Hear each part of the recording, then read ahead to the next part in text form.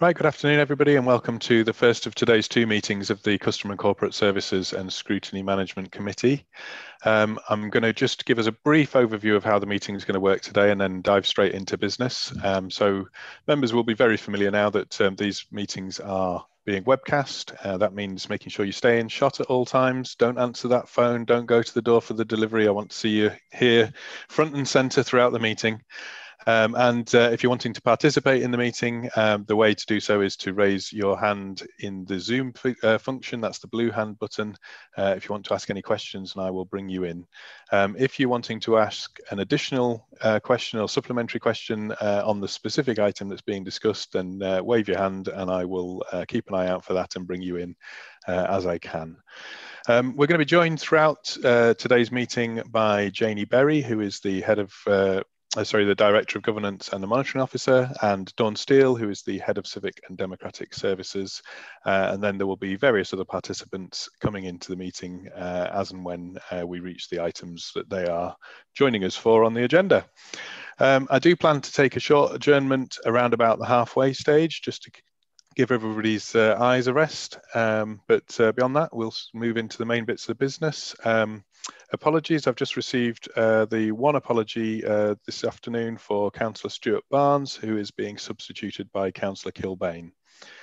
On to the substantive items then. Item 1 is declarations of interest. Do any members wish to declare any interest in relation to this afternoon's agenda? Councillor Mason.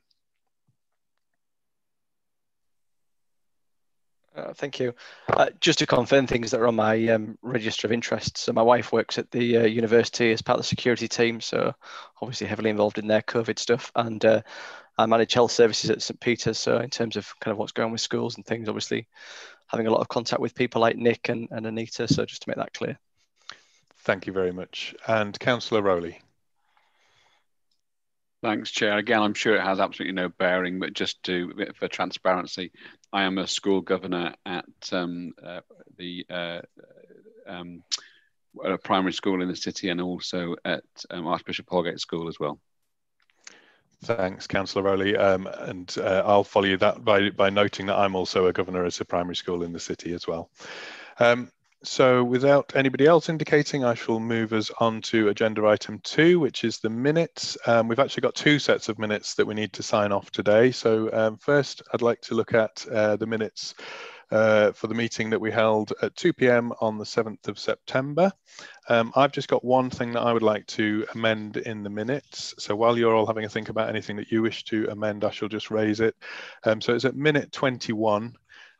In the paragraph that follows the resolve, it says, expressing his disappointment that there was now no Green Party representative on the committee. And actually, my disappointment was the disproportionate number of Lib Dem members on the committee as a result of the Green member having been removed from the committee. So I'd like to just make sure that that's reflected in the minutes. Other than that, though, I'm happy to sign them as an accurate record. So unless anybody else has anything they wish to raise, Councillor Kilbane. I have sent a note to the Democracy Officer already, but I'm down as apologies for that meeting, but I was actually here and available, but an unneeded sub at that meeting. So just for the record. Thanks, Councillor Kilbane. So other than those 2 amendments, I will sign those minutes as and when I get myself a physical copy, and as I said the other day, I feel like I'm going to have a tome of minutes to sign. And so to add even more to that, if I move us on to the minutes of the meeting held on the 16th of September, and that was if you recall, the additional meeting of CSMC that we held to discuss the government's proposed changes to the planning system. So again, if anybody has anything that they wish to amend, otherwise I will sign those as an accurate record. Yeah, looking at nobody's got anything to add, so I shall sign that as well.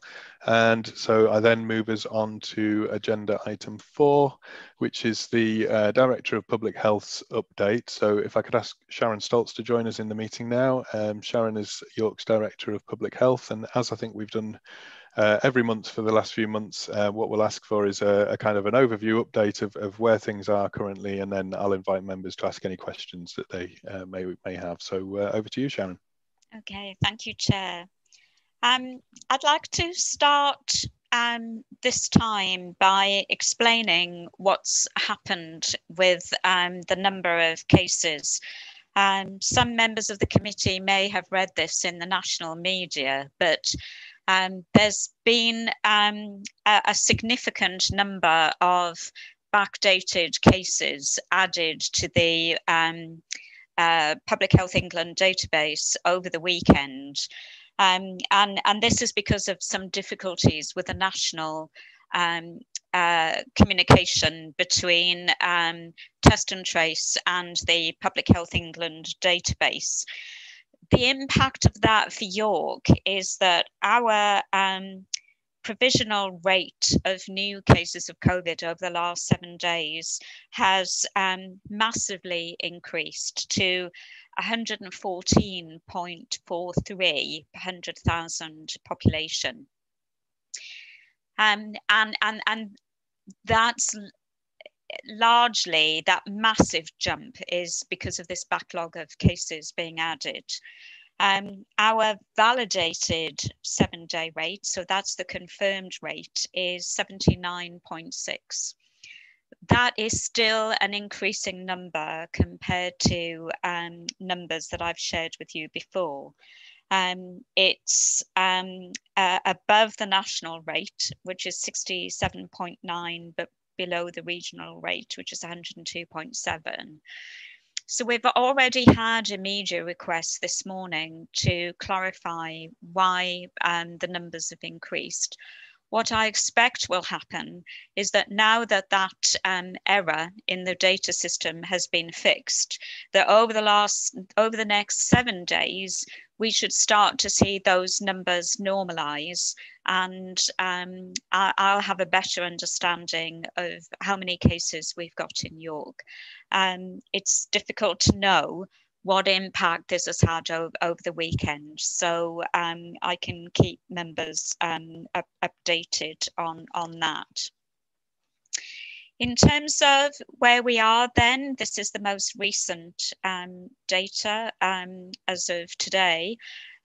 York has had a total of 1,507 cases since March, which gives us a rate of 715.5 per 100,000 population. That sounds a lot, and our cases have been increasing recently, but our rate in York is still lower than national and regional averages.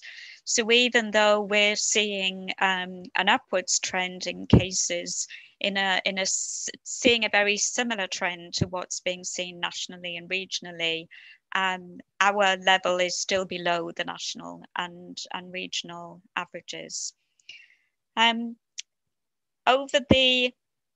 When we then look at the positivity rate, so of the tests that have been done, how many of those are testing positive? We have a rate of 7.55%. So that means that out of 2,755 tests that were done, 208 of those were positive. So as you can see, there are a lot more tests being done than people who are testing positive at the moment. Our positivity rate in York is increasing in line with what we're seeing in many other parts of the country, particularly Leeds, West Yorkshire, the Northeast, for example. Our rate is now higher than the national. Our positivity rate is higher. The national positivity rate is 6.3%, but lower than the regional average. And I was on a call with DPH and some other colleagues in the Greater Manchester area on Friday, and they have a rate of, over 150,000. So you can see, put York in a bit of perspective to where some other areas are. So at the moment, if you look at the last 14 days, we've had 34 cases linked to care homes. Because we're now testing staff in care homes as well as residents on a regular basis. A number of those cases will be staff members. So 34 cases linked to care homes, 30 cases linked to schools, and we are beginning to track the number of cases linked to universities as well. The reason I haven't got those figures to share with you at the moment is that on the national database that we have access to, it doesn't give us a great deal of detail as to which university or college these cases may be linked to. And also it talks about university age. So we can't extrapolate from that how many cases are linked to Askham Bryan, York College, York St. John, or University of York. We are, however, having good communication with those educational establishments, and we'll start to get local intelligence, which will be more accurate about those numbers. So I should be able to share those numbers with you in future once I'm a bit more confident of the accuracy of those numbers. We're not seeing any excess deaths at the moment. There's been one death over the period 12th to 18th of September, which is the most recent data we have for deaths, that was from confirmed or suspected COVID. So even though we're seeing an increase in hospital admissions, we're not seeing an increase in deaths at the moment, which is very positive. We think that might be because the picture of residents who are being infected with COVID has changed to how it was at the beginning of the pandemic in March. There we were looking at significantly more older people affected. Whereas what we can see with the demographic of the data we have now is that even though there are cases of COVID in all age groups, we know it's the younger age group, the kind of 15 to 30, which is the largest increase we've seen in cases. Fortunately, the people in that age group tend to be healthier. And so even though they may contract COVID, because they're less likely to have underlying health conditions, it's much less likely to lead to a hospital admission. So that's the kind of picture we're seeing at the moment. We are beginning to see increased activity in the hospital. The hospital has stood up again the regular reporting of cases. There's always a bit of a time lag over the weekend with some of this data. But as of Friday, we had 18 suspected or confirmed COVID patients at York Hospital. That's York residents, and no one in critical care or ITU beds. So in summary then, just to analyse where we are with all of that, in common with most other parts of the country, we're seeing increased numbers of cases of COVID in York. That isn't hugely surprising. We were expecting that increase in cases. What obviously it's a concern because we want to try and keep those numbers as low as possible. The public health team and other colleagues in education services in the council and public protection, for example, are working very hard with schools, with universities. We'll hear a little bit more about that work later on, but also with businesses as well, stepping up the enforcement work that we are doing with businesses where we come across any that aren't compliant with the regulations. I had an update from environmental health colleagues this morning their view is that they're very pleased with how the majority of businesses and employers across York are pretty much compliant with the regulations, which is, to be welcomed. And I thank all of those businesses that are working very hard to keep York a safe place to work and visit. There have been a number of instances where environmental health have had to give verbal advice. They've followed that up with letters. They're working very closely with the police around enforcement. Enforcement is seen as a last resort.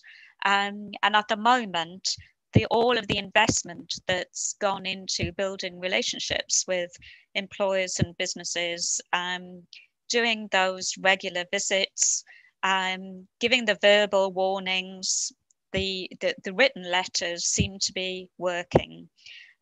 Obviously, enforcement is there as a tool that we can use if we have to.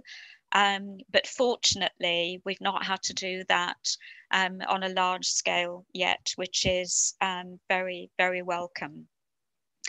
I'll probably stop there, Chair, having given that kind of overview, but I'm happy to take any questions. Thanks, Sharon. That's really helpful. Just before I open to questions, just a quick point for the committee. My apologies, I jumped across agenda item 3, the public participation, because we didn't have any public participants, but I should have acknowledged that before we dive straight into the health update. I will now invite questions. I've got a number of people indicating. I'm just going to use my Chair's privilege just to ask for a quick clarification on the numbers, if I can, Sharon. I appreciate there's been this national issue around, data and I'm not sure whether it's correct to term it misreporting, but the incorrect reporting of data. But I think prior to that having been announced, you had said something in a meeting around the rate per 100,000 in York was actually slightly higher than a point at which government might intervene or might look to do some local lockdowns because of a delay in that reporting. And I just wondered if you can elaborate slightly on that, give us a bit of clarity over where we are in terms of the likelihood of a local lockdown, and perhaps what conversations might have been had around what that might look like. So there's always a bit of a time lag between the data that is published by Public Health England and what we know is going on. So we obviously have daily updated data. So last week I could see, and the public health team could see, that we had rapidly increasing numbers in cases, and we were significantly higher than the Public Health England published rate. And so the government are in the process of changing the what they call the containment framework. But under the old framework, we felt that York might have been put onto the government watch list. At that time, if cases got to over 50 per 100,000 population, local authorities could expect to be put onto this government watch list. And we felt that York was probably going to go on as an area of concern. And that's certainly some conversations that I was having with colleagues in Public Health England and in Department of Health and Social Care, was that our numbers had increased sufficiently that we felt that we would have been identified as an area of concern. In the end, we narrowly missed going on to that watch list. So I was told that York was on the radar because we were almost at that point. But there were other local authorities that had a higher rate than York who were going on to the watch list, and so we weren't put on. What is now clear is that our validated 7-day rate is into the 70s, and our unvalidated rate, as a result of all of the extra cases that have been added over the weekend, is now over 114. So if we were under the old system, we would definitely be on the watch list, I would argue, at least as an area of concern. Because we're in this transition period between the old containment framework and the new social distancing framework, which some of you who read The Guardian will have been aware that there was a story on that in the Guardian over the weekend because it was leaked. My understanding is that government will be signing off that new social distancing framework this week sometime. So we'll have a better understanding of what the criteria will be to go from level 1 to level 2. So that's kind of what was happening last week and what I was talking about in the public domain. I mean, on that, of course, the only way that we can really control the spread of cases is by people following the rules. And, you know, those rules haven't changed. They're still maintaining social distancing. 2 meters is always best. Wearing face coverings in those public places where social distancing isn't possible. You know, regular hand washing, use of hand gel, you know, socially isolating if you have symptoms and requesting a test. Those basic steps have not changed, and those basic steps are still what we need everybody to be following in order to prevent the spread of infection. And so it's, you know, constantly reinforcing those basic rules. But the data is a confusing picture at the moment. I absolutely accept that. But hopefully over the next few days, it'll settle down and things will become a little bit clearer. Thank you, Sharon. Now, I don't think I've ever seen so many hands raised at one time. So I'm going to just take you all in the order that you've put your hands up. But given how many people are wanting to ask questions, if we can just do questions and answers relatively succinctly, that'd be really helpful. So Councillor Rowley's first. Lovely, thanks, Chair. Thank you, Sharon, and again, just my thanks to you and your team and what you're doing at this difficult time. Sharon, we are aware that local authorities that neighbour us have been put into lockdown, and some still are, and some aren't, and others, as you mentioned, are on the edge, as potentially are we. What steps, if any? I'm aware, obviously, that local lockdowns happen. But what steps, if any, are being taken to control those who live in those areas that are currently locked down, who ply their trade in York? I'm thinking particularly of taxi drivers that come into the city and mingle with our student population. So what controls, if any, are being considered that are in place? It's really very difficult because unless the areas that they live in or are travelling from have lockdown restrictions that prevent them from travelling, and that is enforced by the police, it's almost impossible for us to stop people coming in from those areas, and I think that's a particular challenge for us.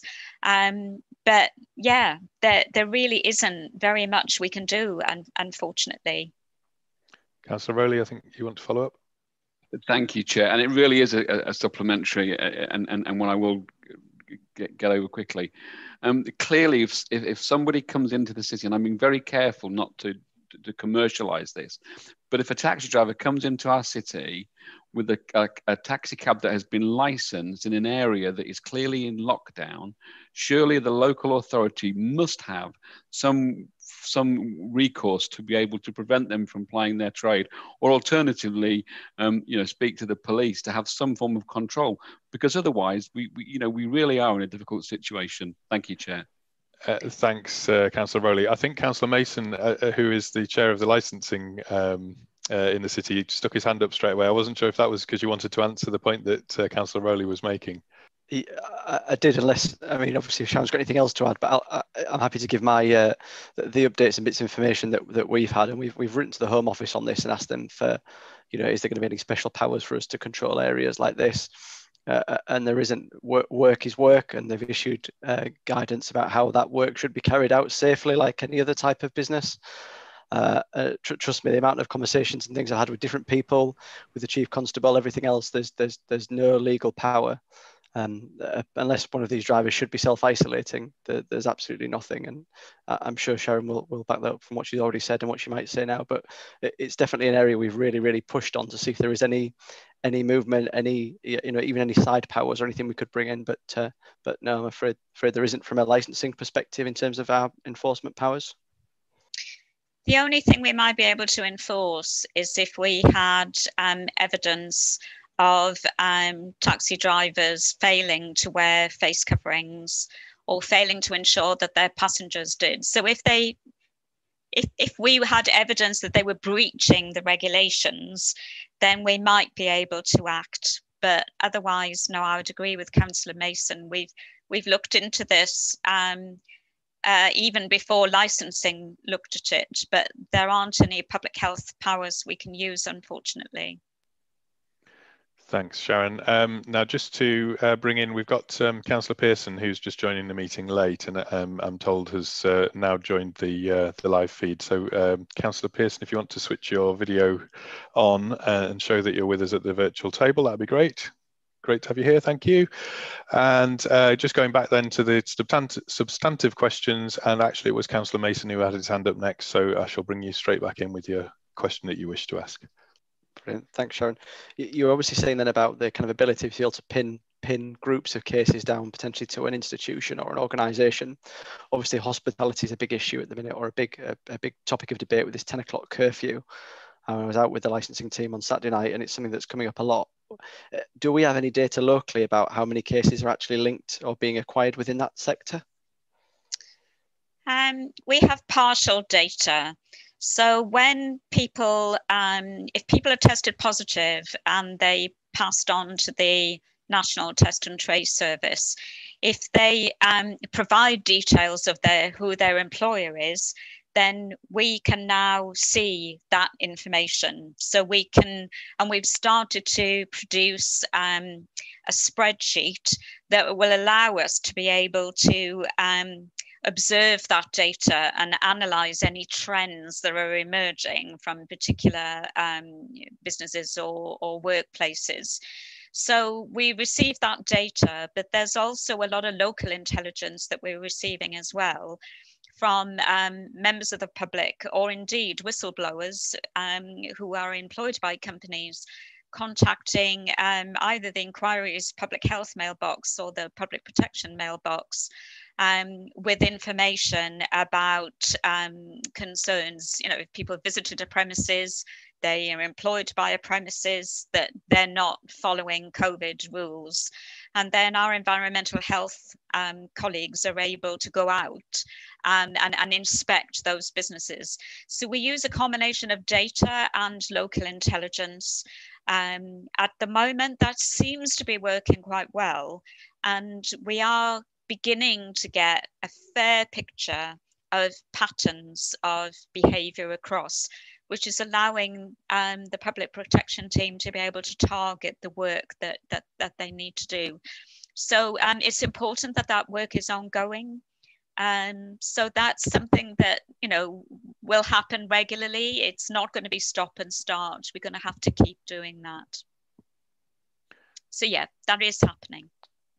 Thanks, Sharon. Councillor Mason, if you want to just ask a quick supplementary, you can, yeah. But we just need to try and keep the meeting moving now, I think. Yeah, Thank you. I suppose my focus was more on, you know, is hospitality an area of more concern than anywhere else in terms of obviously the stringent restrictions in terms of curfews that have been put on them? Most of the transmission of cases we're seeing at the moment is still social contact. So people who have gone to a wedding, for example, and household transmission. We haven't identified any workplaces or hospitality sectors yet that have been linked to a major outbreak. We haven't seen that. And I think that's largely because, as I said earlier, the vast majority of hospitality and shops, businesses, etc., are being pretty compliant with the COVID rules up to now. So no, not identified any particular hotspots across the city, no. Thank you. Thanks, Sharon. Councillor Kilbane. I'll take that as an additional question to that, Chair, instead of my question. So, I mean, Sharon, I think, as you said, and you said in your answer there, we've had no fines in York. We've had no enforcement action at all against hospitality, and the vast majority of the hospitality businesses are managing this process really, really well. I think this would be a good opportunity to praise those organisations who are doing so. And also, I did notice York found its 5 minutes of fame during the week with the scenes that were filmed on Church Street. As we know, the police cleared that scene within half an hour. Everybody was gone by, I think, 10:27. And I was just wondering, and we haven't really seen, well, I've not been aware of any other scenes similar to that since. And I was just wondering if you think there's a little bit of media hysteria going on in its reaction to that. It's interesting, isn't it? Because there were similar scenes in other cities as well, not just York. I think what we're seeing is something that probably anybody could have predicted, that if you're going to have all pubs and restaurants close at the same time, you're going to see a spillage of people out onto the streets of the city at the same time. And obviously what we want to do is for those people to disperse quickly and not hang around in large groups. This weekend, it's difficult to tell because the weather wasn't particularly good this weekend, but we did have community safety officers, we had bid rangers, we had our enforcement team, including some councillors out over the weekend, just observing what was going on in the city. And there were no repeats of the scenes that we saw last weekend. And so hopefully, with the measures that the enforcement teams are working on and the work that we're doing with those traders, with looking at busking in the city, ways in which we can move groups of people on to try and prevent them all gathering in one place, we won't see a repeat of those scenes. But obviously it's a concern. We've identified it as an amber risk in our outbreak control plan risk register, because obviously it does take additional resources from the police and our enforcement team to manage those behaviours. But, we just need to rely on people being sensible. The vast majority of people are sensible, and continuing to work in partnership with colleagues across the city to kind of encourage those who are being perhaps a bit silly to behave more responsibly. But it certainly was better this weekend than the previous one. Thanks, Sharon. I think that point that you made about it being predictable that if you chuck everybody out at the same time, you're going to create a mass of people congregating, I think is a very pertinent one. And I suppose my personal anxiety with a lot of this, and from some of what you're just saying there, is, I'd be very wary of seeking to enforce against buskers, for example, because they're people who have lost a significant income. There's a lot of people in the nighttime economy that are hurting perhaps more than some of the other parts of the economy, and so we've got to try to find a balance between protecting those cultural institutions and then managing people's behaviours. And I think, you know, the point you made very early on about, you know, really it comes down to following the social distancing rules and really reinforcing that at every opportunity. Because actually I've seen some really fantastic practice in the hospitality sector in and around the city over the last few weeks of people doing very, very safe sort of opening of pubs, bars, restaurants. And you know, Councillor Kilbane's right to praise those people, you know, who have really taken a lot of effort, and it would be a great shame if their businesses were made unviable by through no fault of their own, I suppose. I'm just going to note that Councillor Mason's internet connection appears to have failed, and so he's currently left the meeting, but we are trying to get him back in, and I will bring in Councillor Fenton with his question next. Thank you, Chair. Just a quick question for Sharon. You mentioned the positive test rate is 7.55%. Do you, I just wanted to be clear what that covers. Does that cover people who have symptoms and so have a test either delivered at home or they go to Poppleton, plus the regular testing that's being carried out, for example, of care home staff and care home residents? So is that 7.555% across all of those different groups? And if so, is there any further breakdown available in terms of sort of percentage of symptomatic people who request a test then turn out to be positive? Thank you. So that positivity rate is for everyone that is tested as part of Pillar 2. So it excludes people who were tested in hospital, for example, as under Pillar 1, but it includes the regular testing of care home staff, yes, and everybody who's tested under Pillar 2. We tend not to get, the only breakdown we'd be able to do of that would be a local analysis that we would do ourselves. And I'm not sure whether we would have the resources within the business intelligence team to do a detailed breakdown on that. What we tend to get at the moment is just the totality. So we know how many people are tested through Pillar 2. We know how many of those are tested positive, and then there's a calculation per 100,000 population of what that positivity rate is. So we probably could do a breakdown. I can certainly ask the business intelligence team how easy it would be to do that. Are you thinking that it might be of interest to know what the positivity rate might be in particular age groups or in particular settings? Is that what's behind your question, Councillor Fenton?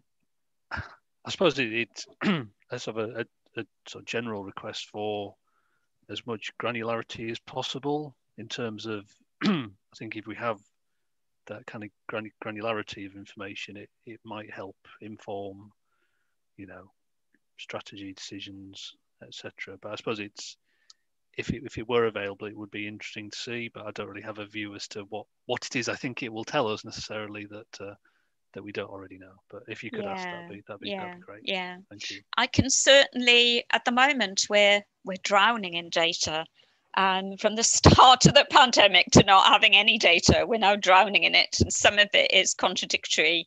But I will raise that to the business intelligence team and ask the question to see what in future committees, rather than me just giving you a verbal update, perhaps you having a report or a presentation which actually gives you as much analysis as we can do of that data as possible, to give you a more granular picture, as you say, of what's happening in York.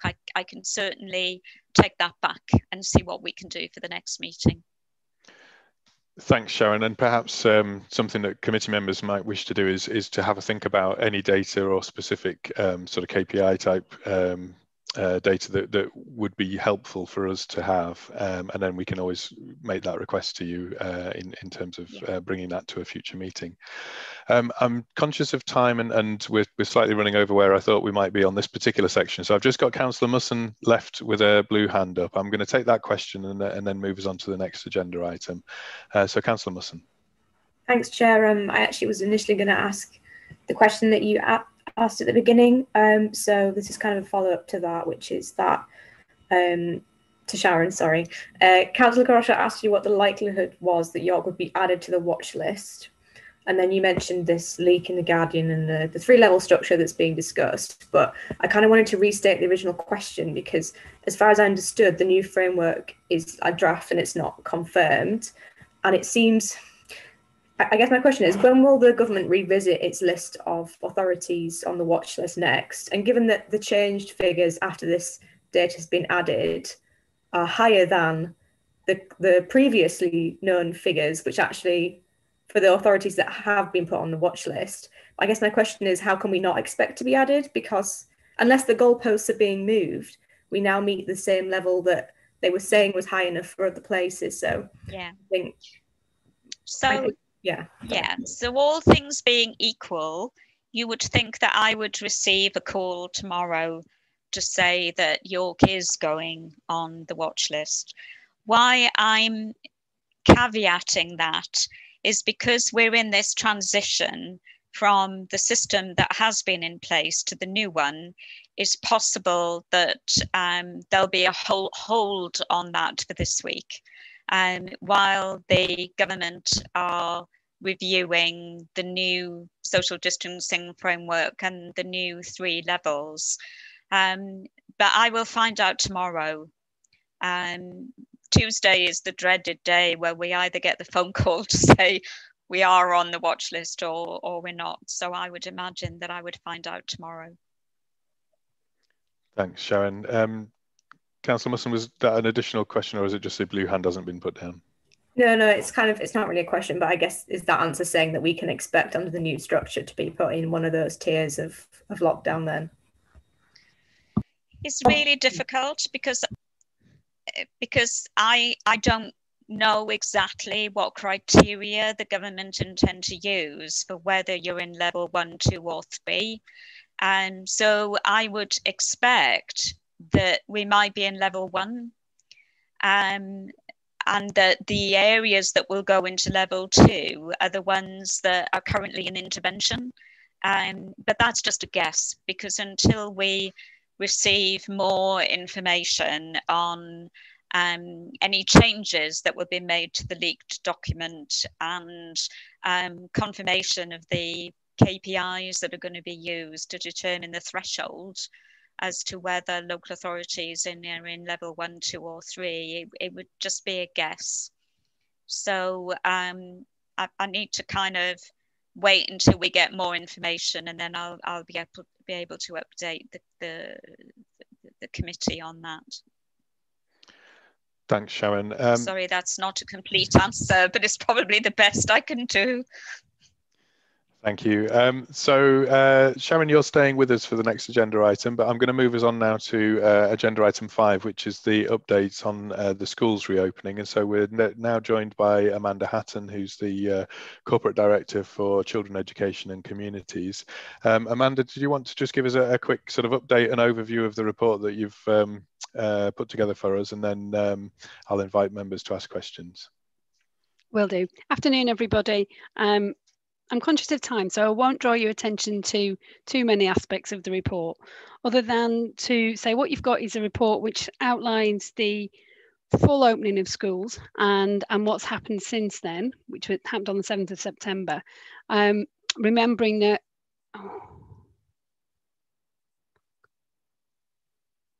Have I been cut out of the call? No, we've still got you. Am I still here? Yeah, okay. We've still got you. Remembering that schools were, of course, open during the entirety of the initial phase of the pandemic. We have a number of bits of the report that I would draw your attention to. The first bit's in para 4, which is in relation to attendance. And you'll see that our attendance across all areas is higher than national average, and that continues. Our attendance has continued to be very good. Last week we were at 91.4 on our attendance of children with education, health and care plans, which was really significant. We also have had no issues in relation to schools transport, which again is very positive. It was an area that we were concerned about. And that part of the system's been running really smoothly.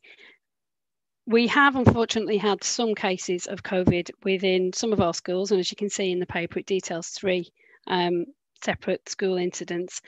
But we have managed that with closing the minimum amount of bubbles that have been necessary. What I'd like to do is echo Sharon's point in relation to the strength of co-working between the schools community and public health. I have regular phone calls with YSAB, and one of the things that's been really positive has been that YSAB has had very strong linkage with the public health team and has been using the public health inquiries inbox very frequently, and found that incredibly helpful, and also found the advice that they're getting from that mechanism very positive as well, in so much as it's very measured, it's very nuanced in relation to the individual circumstances of the schools. And what that's meant is that we haven't ended up closing huge amounts of year groups or bubbles, because we have had that granularity of detail that Sharon was talking about before. I think I'll stop there. Thanks, Amanda. So I'll invite questions from members. Just before I do, I think I would just like to note, partly with my governor hat on, and I'm sure that the other governors at the table will confirm this, that the effort and response that school staff have put in has just been phenomenal, and I really have to stress that in both as a parent and as a governor from what I've seen. And nothing's ever perfect, but it's been quite something to see. I think the amount of time and effort that's gone into trying to make the wider reopening of schools as safe as it possibly can be. Councillor Hollier. Thanks, Chair. Yeah, and just to echo the points you just made then as well. But I guess my question is just about what's the sort of academic support for pupils that are asked to isolate, or they're as part of a bubble or individually.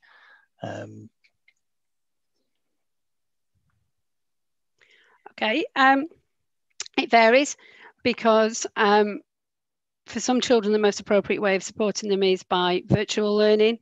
For others it is by paper learning, so some younger children actually the kind of use of paper tools works better for them. There is a directive by the Secretary of State which has come in, which says that schools have to provide virtual learning for all of those children who aren't able to access face-to-face learning. And our schools have done that, and done that consistently across the piece, and are working together to share good practice and to share their ability to do that. At the moment, they're not significantly impacted by any kind of health concerns in relation to their staff groups. So there are enough staff to be able to support face-to-face education, and also to be able to support those children who need that virtual learning. Were they to be in a situation where that wasn't the case, what the schools are doing is working together to think about how it can be that they can make sure that they can maintain what is now a statutory duty on them to provide that virtual support as well. Thanks, Amanda. Councillor Hunter. Thanks, Chair. Thanks, Amanda. My question is regarding track and trace. Is contact tracing within the schools supported by the national or the local track and trace system? And is there sufficient capacity to provide this support? It's a little bit of both. Schools are required to contact the national line, but are also contacting regional and local. What's certainly been the case is there's been a significant delay in getting through to the national line. So, significant amounts of time that people are waiting on the phone.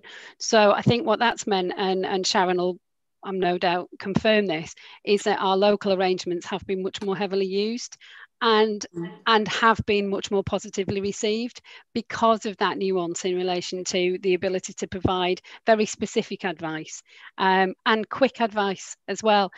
I think the other aspect to that has been that members of the public health team have been embedded in the YSAB calls that have happened right the way through the pandemic.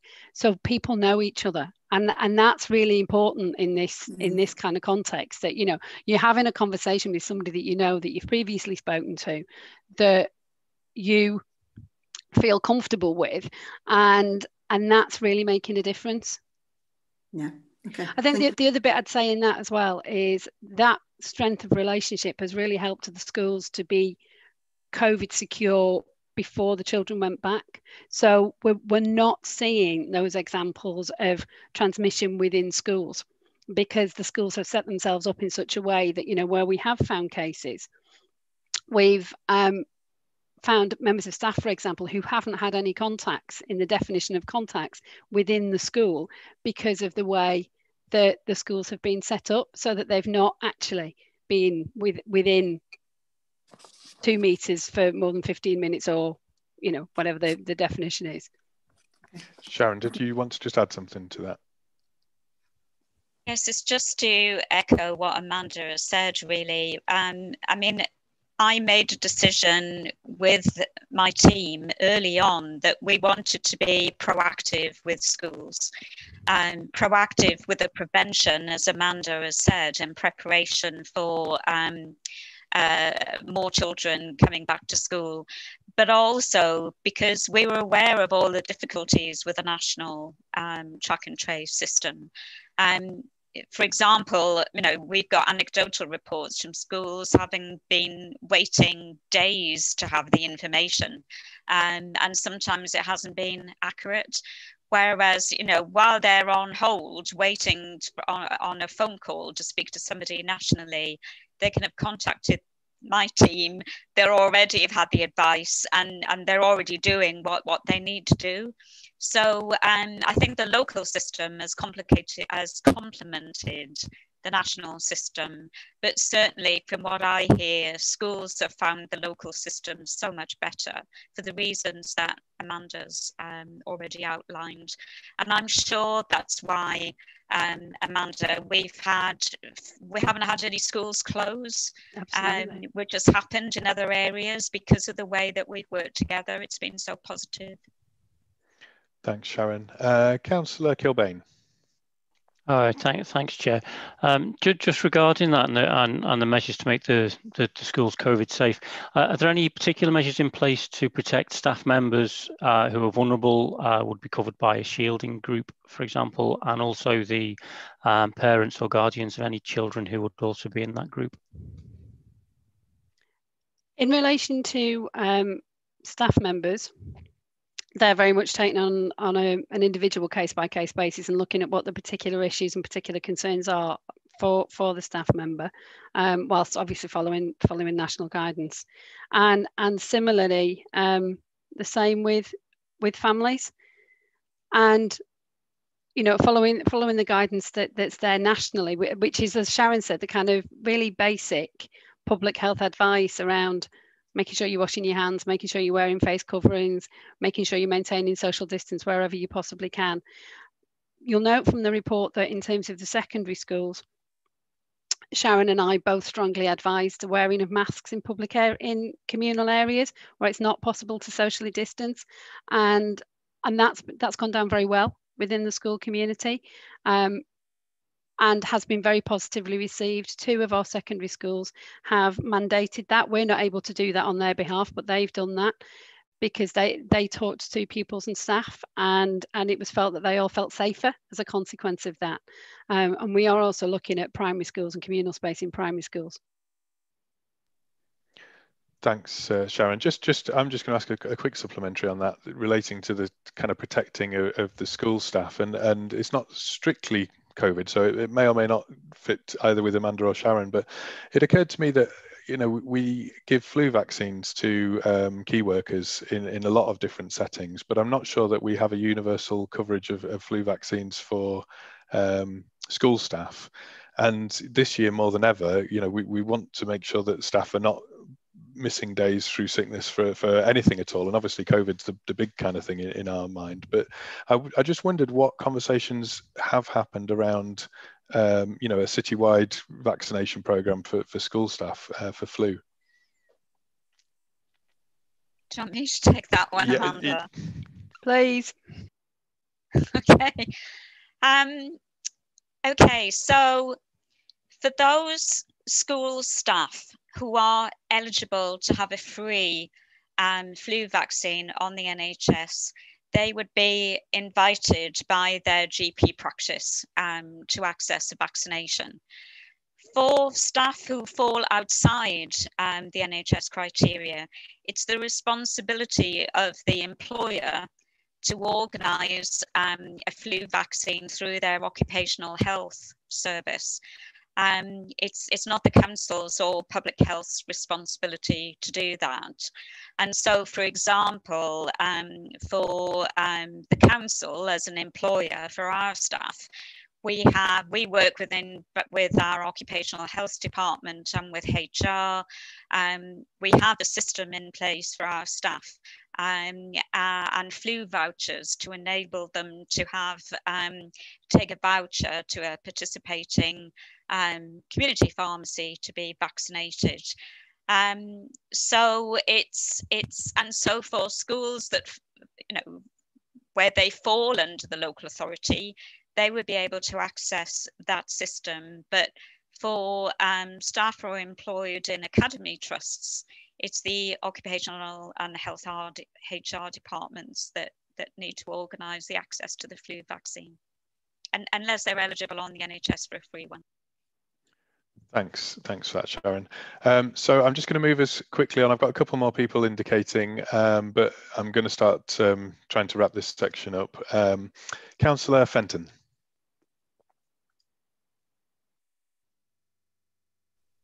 That's better. Thank you, Chair. It was just a question around Public Health England advice and guidance that's available to schools. The message went out yesterday from one of the primary schools in my ward saying that had a member of staff who tested positive and said, as we are not able to get public health guidance until tomorrow morning, i.e. today, we are requesting that year 1 and year 2 children remain at home, which kind of triggered in my mind a question as to the extent to which public health guidance is available at weekends, when, you know, things will happen at weekends and schools will need to respond and prepare. So is there anything that, I suppose, any observations I'd appreciate in terms of what support is available to schools out of hours, as it were? Sharon, do you want me to pick that one up? Because I've got feedback from schools in relation to that. Certainly our public health team is available out of hours and at weekends, and is very well used out of hours and at weekends. You know, if we're Anita on this call, or you know, some of her other colleagues, she would detail how often she speaks to school staff out of hours at weekends when she's on leave. You know, I think because she's been very much part of those meetings, she does have that relationship with them, and they do make significant amounts of contact with her and with the rest of the team through the inbox, and get advice at weekends. So I'm disappointed to hear that you had a head teacher who didn't feel that they were able to access that, because they're definitely available over the weekend and you know, have been very well used. Sharon? Yeah, and in fact, I think that particular head teacher did speak to Anita in the end in my team, because as you say, the response they got from PHE was that there would be nobody available to speak to them over the weekend. PHE, the health protection team, is obviously very busy.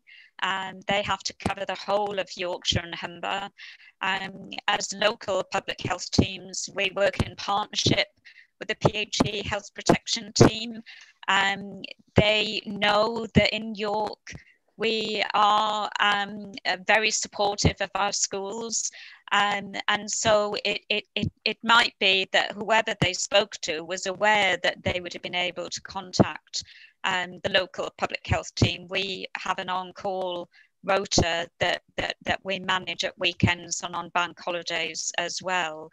But I think this is a feature of the national system. We know that it's not perfect and it has shortcomings. And so local authority public health teams, wherever possible, are needing to step up and provide that local support. But I must say we're doing it without additional resources.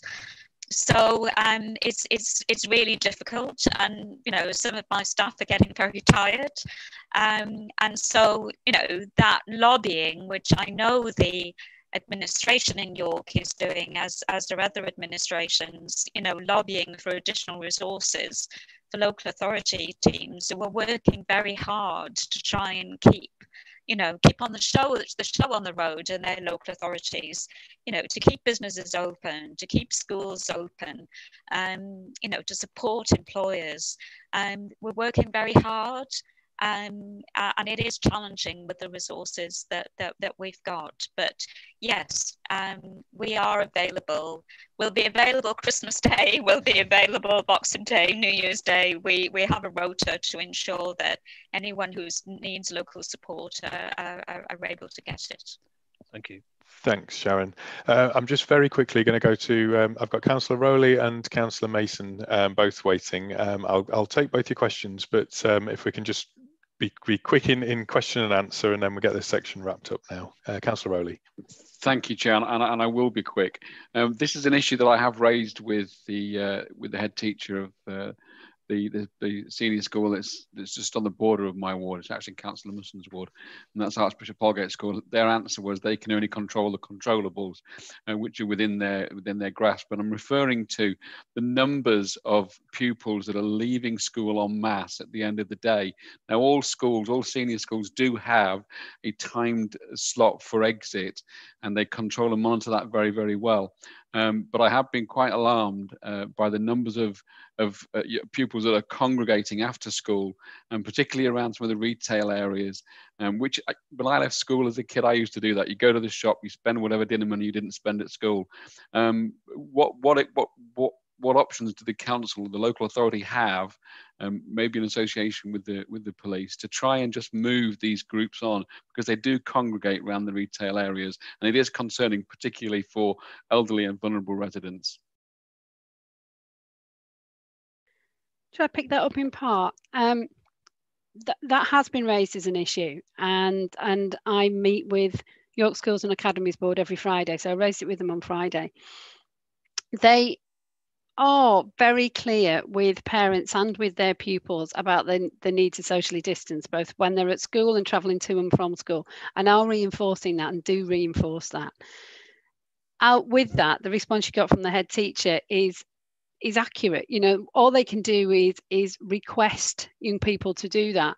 If young people are causing a kind of public nuisance, then there are enforcement activities. But young people just going home but being perceived as in larger groups, I'm not clear there is anything that we can do from a kind of public order perspective, because they're not actually doing anything other than just going home.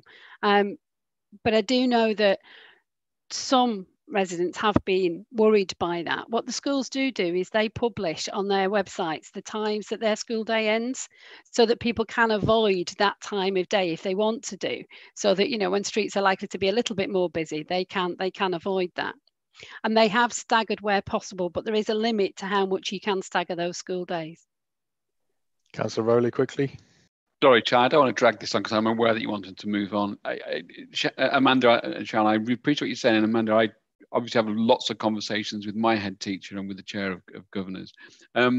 It's not to do with the numbers of young people that are leaving, because kids leave school and they do generally move relatively quickly. A lot of the kids do stop in retail areas and congregate in retail areas in large numbers. So that's the bit that I think we should try and address. Not the when you leave, go home.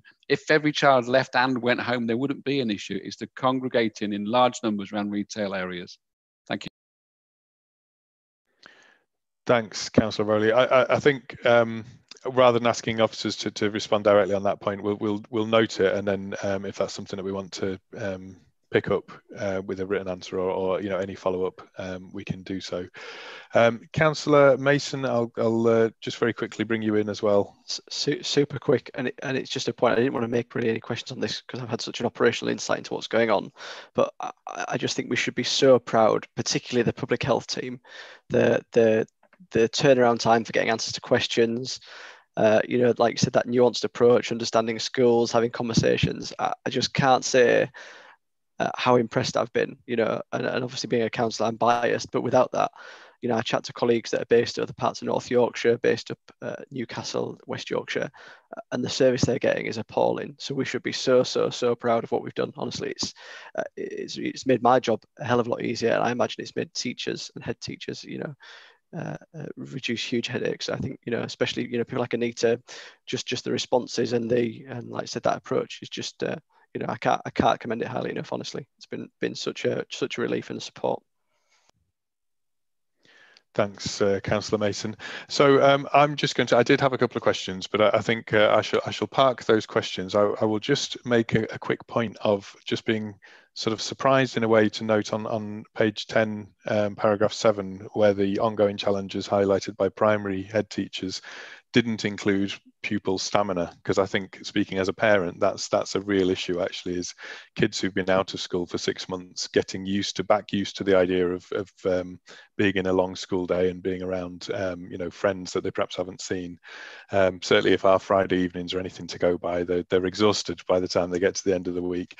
So I think, related to that is also wanting to just ensure that schools aren't put under undue pressure to make the catch up for the time missed too rapid, because I think, the kids need to get back used to being in school, but also I wouldn't want to see them losing out on playtime and some of those things that children need to help them manage the school day. So as I say, there were perhaps areas I might have asked about, but I'll chuck them in there as my thoughts and observations, really. So that will just leave me to thank you, Amanda, for joining us, and that's been a really helpful update. You're now free to leave the meeting, and we will see you again soon, I'm sure. Everybody else, what I'm going to do is just take a quick 5-minute adjournment now, and I'd like us to be back in the room ready to start bang on the dot of 3:15. So if you can just be switching off your video feeds now, and then we'll call that 5-minute adjournment.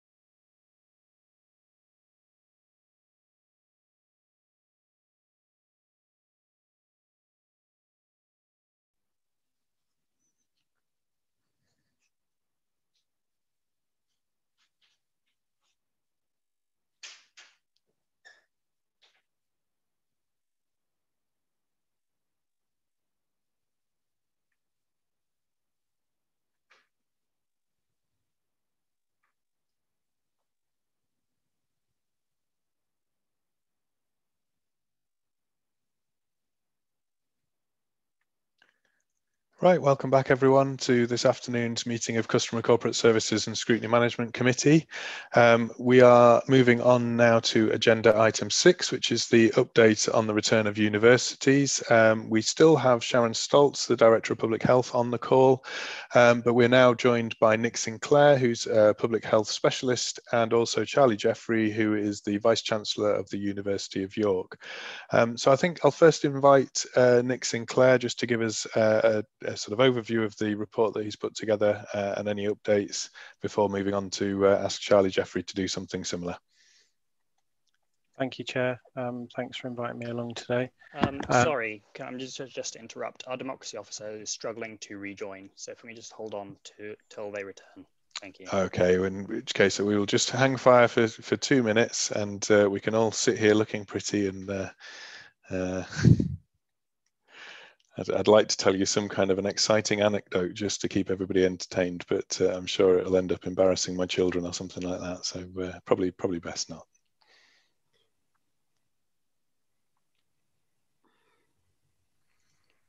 All right, you are ready to resume.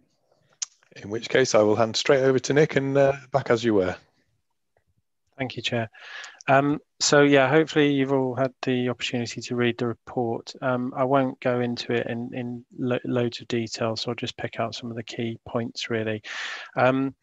I think the approach with universities sort of very much echoes the approach taken with schools, in that we've tried to take a very sort of proactive, supportive approach to the institutions and supporting the institutions in their preparedness and getting back to welcoming students into the city. So as part of the outbreak control plan, universities as a setting were identified as one of our kind of high risk locations. Because of the number of people that are there and attend them, and the amount of focus that we felt would be required to support those institutions to be sort of as COVID secure as possible.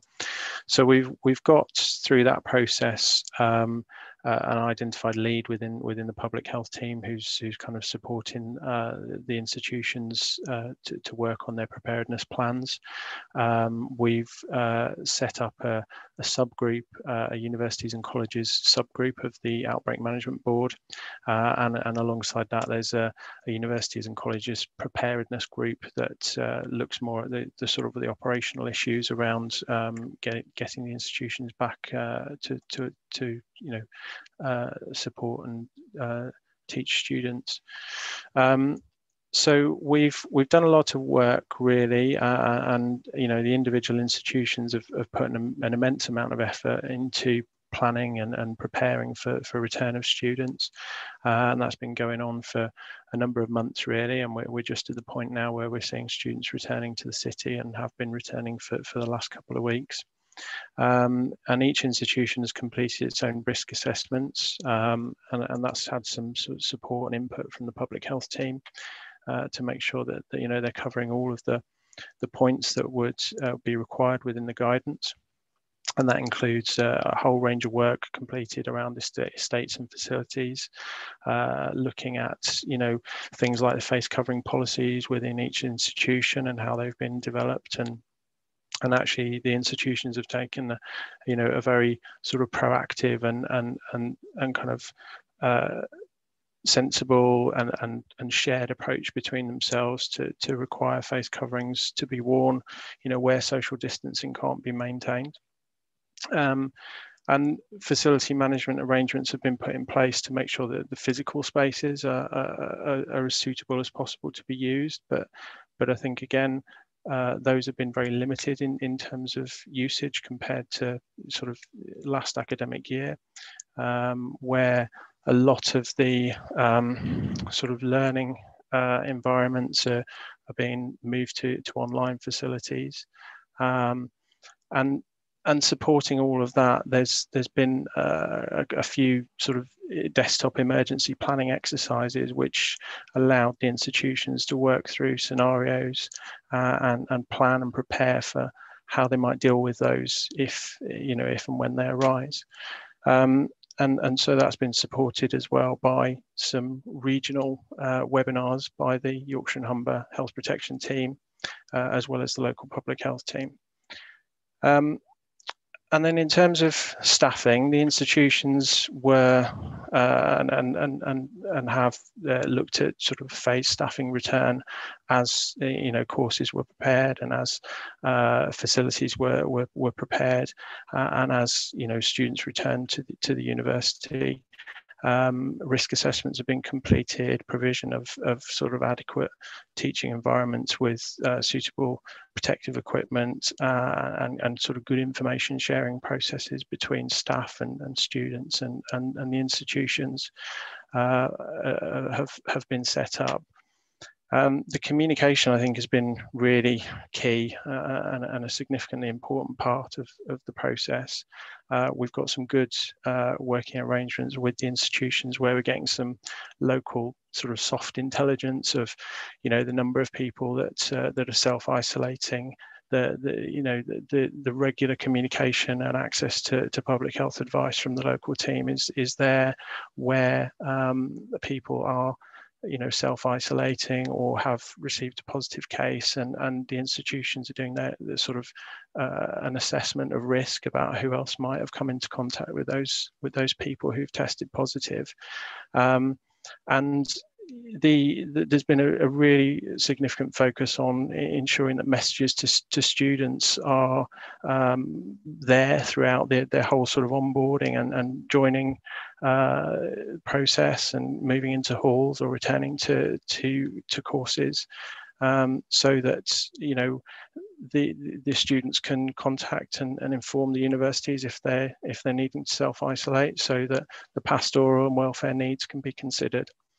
And then I think in terms of traditional Freshers Week events, a lot of effort's been put into moving those towards virtually supported events, and kind of ensuring that students are only going out in household groups and not mixing outside of the rule of 6. So a lot of effort's been put into the messaging and the support for students to comply with the guidance.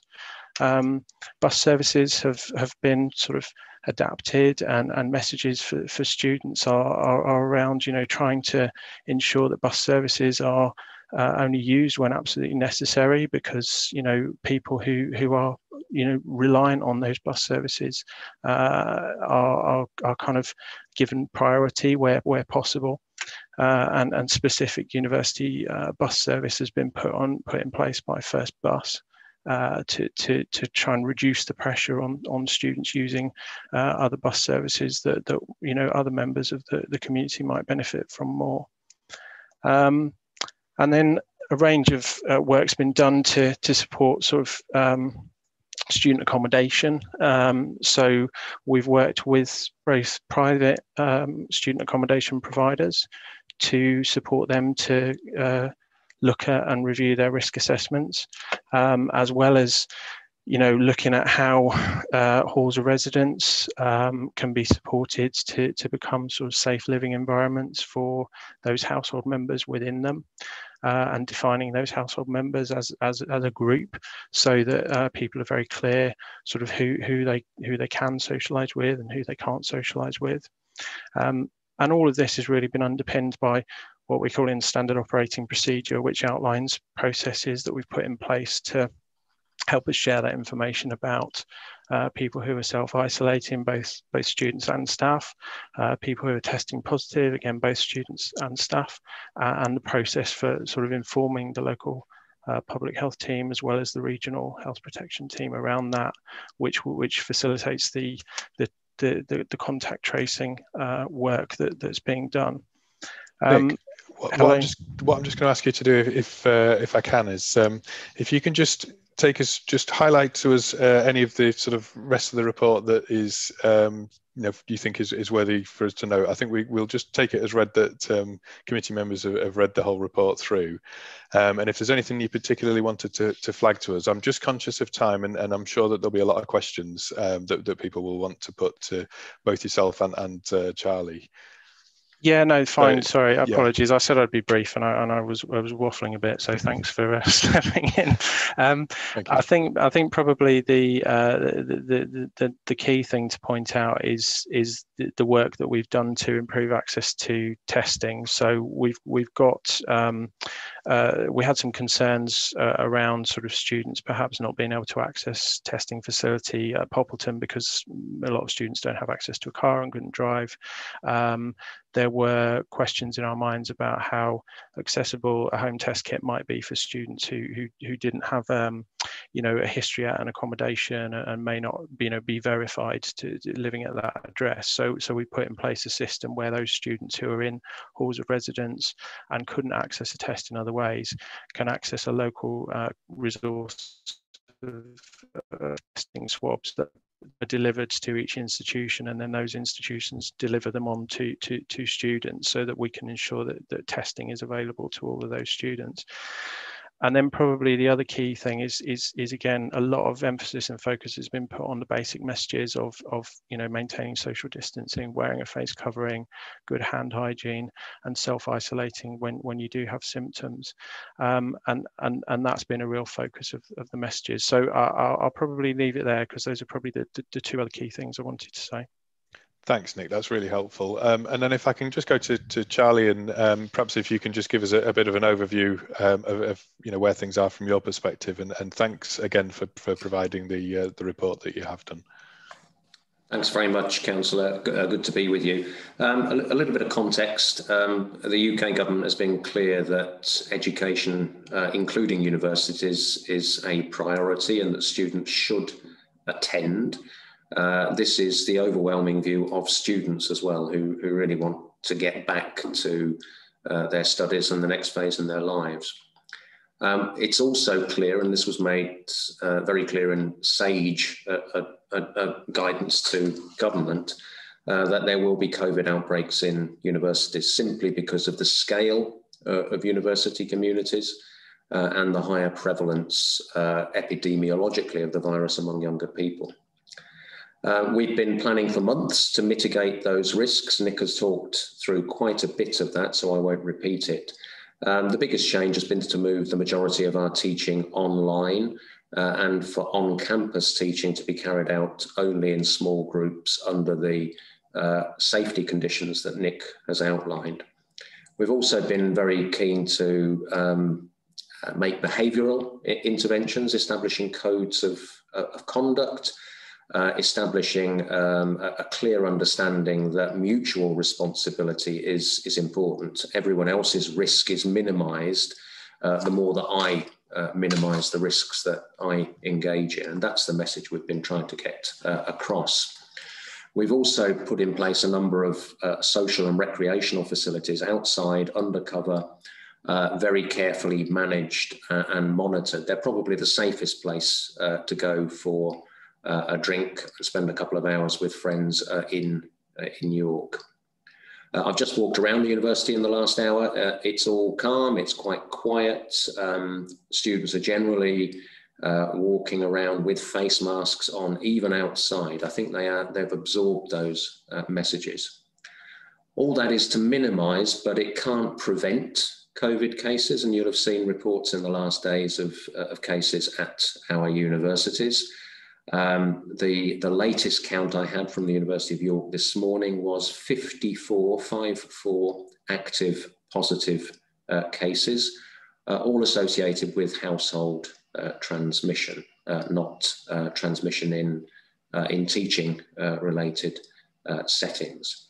York St John's figures on Friday were less than 25 in the way that they express it. It will have gone up over the weekend.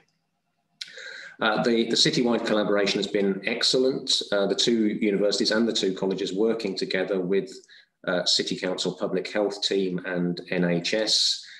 Nick touched on lots of that. I'd pick out two things around testing and tracing.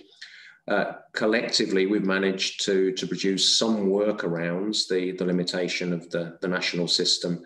And then we had the big breakthrough in collectively lobbying for the walk-in centre, which is now up and running.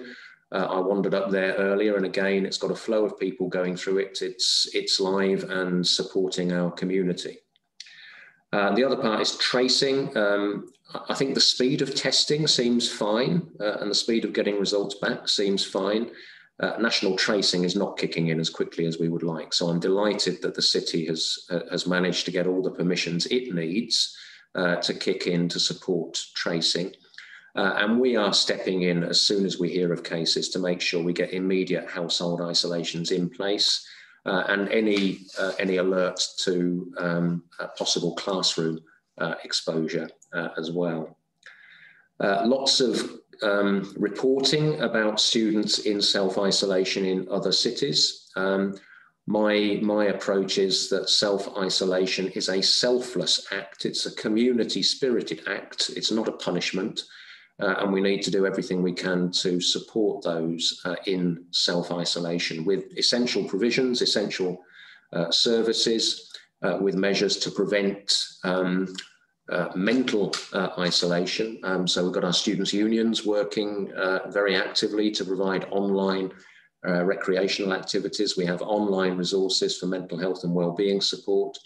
And we're putting daily personal contact in place for anyone who is self-isolating, just to keep in touch and understand if there are any issues that we haven't anticipated or if the student needs extra support. All of this is, of course, always under review, and we're learning lessons as we go along. We have a tiering system under Department for Education guidance, which has 4 tiers, which we will move through if we need to do so. We're currently in tier 1, which is broadly with blended learning and other research and student activity on campus. Tier 4 is lockdown, where pretty much everything except for essential research and some training elements for healthcare students would cease in a face-to-face way. Tiers 2 and 3 are intermediate.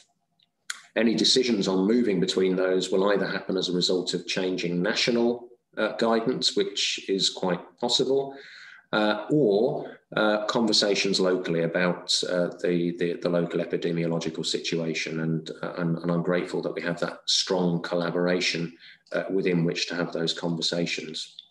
Last word on Christmas. One of our cabinet ministers last week made a rather unfortunate suggestion that Christmas might be cancelled for students on the basis that they would travel around the country and potentially spread virus back into their home communities and their families. I felt that was an example of students being expected to hold to higher standards than everyone else, because there will be millions of people, not just students, travelling around the country at Christmas for various family and other reasons. We're in an intense conversation with the Department for Education over this, working with them to produce some guidance, which I think will end up being rather more practical than some of the indications we may have heard last week. Councillor, I'll stop there. I hope I haven't gone on for too long. No, thank you. That's really helpful, and I will invite members now. If anybody has any questions, if you could stick your blue hand up, and I shall bring you in as in the order that I see you. So, Councillor Kilbane. Thank you, Chair, and thank you both for the reports. Really good to see. Really good to hear that most of our students are behaving very responsibly. Can I just ask you, Charlie, how are you ensuring that your sort of high-level policies are actually implemented on the ground? Because obviously we hear all kinds of things, but you know, if you've got your buildings restricted to say 25% capacity, how can you make sure that departments don't try and bend the rules to get in more than the 25%? We have a guideline for staff presence of 25%. It can be higher if there is an appropriate risk assessment that is done. I don't think any departments have an interest in bending the rules. I think they have an interest in keeping everyone as safe as they possibly can. I've certainly just wandered around and I popped into probably 10 departments and I can say things were very quiet. And the receptionists, the ones I typically spoke with, were saying that there were very few members of staff actually in. We have a number of attitudes among our staff. Some are very concerned about being on campus. Some are absolutely desperate to have access to their offices and research facilities. And I think that's balancing out in the round in a way which generally caters to the views of the staff concerned. Councillor Kilbane, I think you had an additional question. Yeah, thanks, Charlie. I was thinking along the lines of, do you have whistleblowing procedures in place for this, and is it encouraged? We have a general whistleblowing procedure, as organisations of all kinds do these days. And I am very concerned that if there are issues which arise in any part of the university and people have concerns about them, that they report them. My approach is to be very transparent to staff and to students about the challenges that face us. And I would encourage anyone who has a concern they don't think is being addressed in the right way to raise it. Councillor Hunter. Thanks, Chair. Mine's regarding St John's University students. Have there been any concerns or issues regarding the students accessing tests? And because transport could be an issue for the students, is there any extra support provided for them to travel across the city to the University of York for the walk-in testing site there? I think the general sense is we don't want people travelling to a walk-in site. If there is the possibility of travelling, I think people should be directed through the system to the Poppleton site. We had to site the walk-in centre somewhere, and it was always going to be a compromise between some of the needs around universities and some of the needs around our local communities. A number of different sites were explored. Sharon can probably say a little bit more about the process which led to that one. It isn't actually a very long way from York St John. It's probably about 30-35 minutes walk, which is not as good as 5 minutes walk, but better than Poppleton. And I'm also aware that York St John, and obviously with support of the rest of our group, is exploring whether there can be an additional smaller facility made available closer to it or on its own campus. I don't think we have stopped our efforts in getting additional testing capability in the city. We really want to press on and get more if we can. Yeah. Okay. Thank you. Sharon, did you want to just add something to that? Yes, just as Nick alluded to when he presented his report earlier, we work very closely with all of the higher education institutions, just as we do with schools, and have already put in place a system by which we can get swabs out to students that need it. We have a system whereby York St John can contact Nick or one of the other colleagues in the public health team. We have a panel that meets at 2:30 every day to look at the swab requests, and we can mobilise a swab quite quickly to get to a student if they needed it. So Charlie is absolutely right of the structural work that we're still doing to improve access to testing for the whole of the city, not just for students, but for residents as well. That work is ongoing, but we do have those interim measures in place, as Nick has described, so that no student who needs a swab is refused access to one. Thank you, Sharon. Councillor Pearson. Thank you, Chair, and thanks for your report. My question is about obviously the university has some research facilities and lab resources, perhaps. And I'm just wondering if any progress has been made in using that resource to perhaps increase testing capacity in the city and in the region. And I think this has been mentioned before by Charlie. So I wondered if Charlie might answer that. Thank you very much for that question. I'd be absolutely delighted if we could do that. And it's an issue that we're actively exploring on a regional basis. So with Sharon and her counterpart in Hull, with the hospital test leads in each city and between the two universities. There are some challenges, both logistical and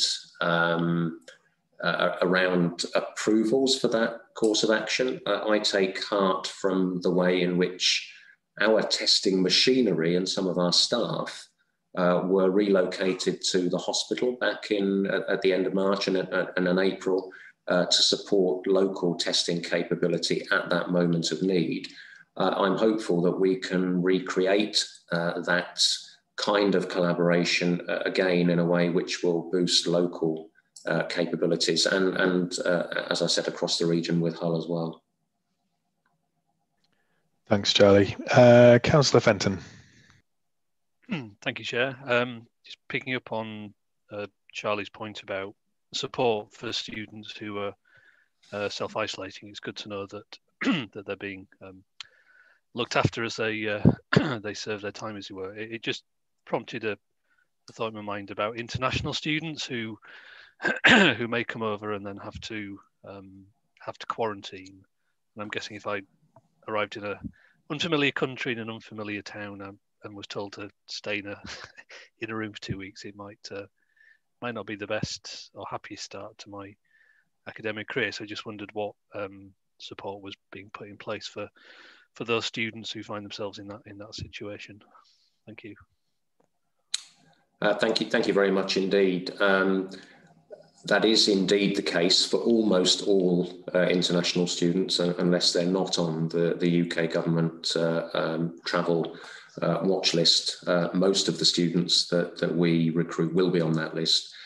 They will certainly know about that before they come. It won't be a surprise on their arrival. Where possible, we are meeting them at the point of entry and transporting them to their accommodation here. And they will have 2 weeks of free accommodation through that quarantine period, during which they will be provided with all the daily essentials they might want. Obviously, it's not what we would want as a welcome to students from elsewhere, but it's what we have to do to comply with the rules. I should also say that I don't have the current number to hand, and some have probably ended their quarantine period already. But we now have the start of some charter flights that we have organised together with a number of other universities in Northern England, which are flying students in from China on a daily basis. And they are being picked up direct from the airport in Manchester, transported directly here. And that will be an arrangement continuing for the next 2 months. There'll be a small trickle of students through that route and through that quarantine process for some time to come. Thank you. Councillor Kilbane. Oh, thanks again, Chair. It's a question to Nick, mainly to give Charlie a rest. Nick, in the work that you've done so far on this subject, how much involvement have you had from the FE and HE staff unions? So I think individually the institutions have done a lot of work directly with the unions that represent their members that are in those institutions. I personally have attended a couple of union meetings to sort of update on what we're doing, but that has been a consideration throughout. The risk assessments have been developed and consulted on with the unions at various stages. So I think that individually there's been good engagement with the unions. Could I offer a supplement there, Councillor Crawshaw? Of course, yeah. I'm meeting with our campus unions, 3, UCU, Unite and Unison, on a weekly basis, an hour a week. My HR director or one of her senior colleagues is meeting them on 2 other occasions. And then my director of health and safety is meeting them on a weekly basis. The Health, Safety and Welfare Committee is our framework for risk assessment, which by statute involves our unions. They've been involved at every step of the way, and there's an equivalent process at York St John and the other institutions. I think this is the moment at which our unions have been most engaged with the business of the university, probably in its history. And one reflection of that is that we have, in reflection of that commitment, funded additional facilities time to ensure that elected union representatives can fulfil those opportunities. Thanks, Charlie. Councillor Kilbane, was that a supplementary question or a new line of questioning that you wanted to? I have both, but we better go with the supplementary first. Yep. Well, supplementary away, and then I'll bring you in for your other question as well, because there's nobody else waiting. So. Just thanks for that, Charlie. My question really was directed at the public health team, just because I saw no mention of the staff unions in the report, which rang some alarm bells for me. Just in terms of the moving of the teaching online. As somebody who has moved face-to-face teaching onto an online course in the past, it takes an enormous amount of time to do. So have we got more tutors and lecturers employed at the university to do that now, or are some things having to be dropped just because obviously you've only got so many hours in the day? You're quite right that we only have so many hours in the day, but we have been planning for this moment effectively since the point of lockdown. It was pretty clear at that point that we would be looking at some extensive level of online teaching. So we put a group of colleagues together with online expertise to advise our departments, and we've had something we call the Academic Contingencies Group, which has been working probably on 2 or 3 meetings a week to produce very extensive guidance for colleagues across the university. Now, this is work additional to that, which colleagues would have been developing in order to prepare their teaching. We don't have the facility to employ additional staff. You may understand that universities have already faced significant financial pressures because of COVID. And the financial position in the coming year remains quite uncertain until we know exactly how many international students appear and other contingencies that may well befall us. So we are managing carefully within our existing staffing resources. We're enabling our departments to employ postgraduate tutors to give some support. And inevitably, there are compromises over other areas of activity, which cannot get the same attention if we have to focus so hard at this exceptional moment on our students. Thanks for that, Charlie. I'm just going to ask a supplementary to that, actually, because it was something that I was interested in from your report about, the changes to teaching and learning. And there's obviously a tension, isn't there, between students who are paying now a fee to attend university and are kind of encouraged to expect then a certain level of, whether it's face-to-face teaching or support, versus the additional costs that the universities are having to bear to try to deliver the same amount of teaching and resource that was previously delivered face-to-face. And what thought has been given to, how you're communicating that both to the student body, but also to the wider public, I suppose, in terms of, the pressure that the university is facing? Because I think, the students, they rightfully want to get the best education they possibly can, and the university rightfully wants to deliver that, but there's an inherent tension, I think, at the moment. Well, I think that most students recognise that we're in an exceptional situation, and that in that situation we cannot deliver in an in-person way what we normally would. That doesn't mean that the people delivering online are any less brilliant in their fields and any less capable of conveying the insight from their expertise to students. And to an extent, we've probably surprised ourselves with the facility with which we have delivered effective online teaching since March, when we had to move very quickly into that mode. But I'd also say that university fees are not calculated on the basis of the hours of face-to-face teaching. They're calculated on the basis of the wider facilities that universities provide, the library, careers facilities, skills development facilities, the campus itself, and any conversations which reduce fees to hours of teaching, I think, are extremely misleading. And that's the kind of message that we have been trying to convey to students and in the background to parents, but also to government. We have seen one or two unhelpful interventions by MPs who might know a little better, and we have had to work hard to counter that. Thanks for that. Councillor Rowley. Thank you, Chair. Again, thank you, Charlie, for your report, and Nick for yours. This is a question for Charlie, really. And I don't think it's been addressed in your report, and it's just for information, really. You've mentioned about the online offer, and a student that I know who went to a local university, not here in York, and I think they have something like just literally 4 hours of online lectures a week, and that's it. That's all they have for their degree. There's a lot of other work that they need to do.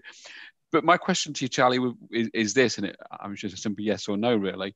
Is there an offer, so a student that would be reluctant to physically come to the university but still want to gain a degree through the University of York, is there an offer for that student to do that purely remotely, or do they have to come to York to register and everything else? That's not a yes or no answer, I'm afraid. We are having to provide an off-campus facility at the moment because, as I said, we have a lot of international students who can't get here because the flights aren't running, and we want them to start with us, so they're starting with us online. There are some students, not a great number, who, for health reasons, for what we used to call shielding until the UK government ended that arrangement in August, who are also studying with us at distance. But the essence of what we offer to most of our students, beyond the purely online degrees that we run, is that we provide an on-campus experience, and we expect, once transport difficulties are out of the way, that students should attend. Now, that could change if we move into a higher level of national or local measures, but that's the situation we are in, and it's our in principle situation. Thanks for that. I'm going to start drawing this meeting to a close now as we're approaching 4 o'clock. I've got Councillor Kilbane with a hand up, and I've just got one more question I'd like to put as well. I'm not seeing anybody else with hands, although Councillor Mason has just suggested perhaps a supplementary. No, I did click the raise your hand button. Oh, I'm sorry, it's not come up on my screen. But if you had a question as well, I'll bring you in first, Councillor Mason, because Councillor Kilbane's had a couple of questions already. But over to you. And sorry, Charlie, it's another one for you. And obviously, with my licensing hat on, I was just thinking, how is that kind of relationship being managed? You know, traditionally we would have seen, you know, students coming one night a week potentially as the kind of main night, and then other nights on top of that. Obviously, with the kind of closure early, reduced transport links between the city and the university in terms of safe travel. I just wondered how that's kind of been managed in terms of students being able to make the most of the city's nightlife and in a kind of ordered way. Well, one answer to that is to walk. It's not actually that far. and we are encouraging active travel also for recreational activity. I should note the facilities that we have built on campus for student recreational activity. We have 3 venues, two are extensions to existing ones. One is a completely freestanding venue where there is a very, very high level of safety consideration. So you can't get in without the NHS app. Your temperature is taken on the way in. You have to wear a face mask, even though it's outside, until you reach your seat, and the groups of 6 are very carefully monitored, no mixing between tables, and everything is table service. Now, we put that on in part so that we can cater to students on campus, but also in part because it's a behavioural intervention. It's an educative process for how to enjoy yourself at a moment of public health difficulty. And we hope that some of the lessons learned will be taken by our students into the ways in which they use our excellent facilities in town. I suspect club nights are probably off for a while, but you can imagine that our students would love to have them back as soon as it's safe to do so. Thanks. I think there's more than just the students would like to have the club nights back as soon as it's safe to do so. But yeah, Councillor Kilbane, last quick question from you. Thanks. This is a question for anyone who's got the answer, really. Of the COVID cases that we've got in the student population in York, how severe are they? Have we had any hospital admissions? To my knowledge, no. No, I'm not aware of any serious side effects that would require hospital admission. I don't know whether you're aware of anything, Nick, but I'm not. No, I'm not either. I think, you know, there is a bit of lag to the data and tying up hospital admissions to student status there is a bit of delay to that. But at the moment, I'm not aware of anything. Thanks. So I'm just a very quick last question from me, and then I'll draw the meeting to a close. And I suppose it was just thinking about, obviously, there was the outbreak, or you know, a number of students in Glasgow being asked to isolate. There was, I think it was it Northumbria, somewhere in the northeast, where there was quite a significant outbreak. And I just wondered what sort of information sharing goes on between universities in terms of lessons that can be learned from the way that outbreaks are handled in the different universities, and to what extent those conversations have happened thus far. Short answer, a lot. I've certainly been in touch with my counterparts in some of the places you've mentioned, and others you haven't, because they have been places which have managed to avoid some of the challenges we've seen elsewhere. And I think that both kinds of example hold good lessons for us.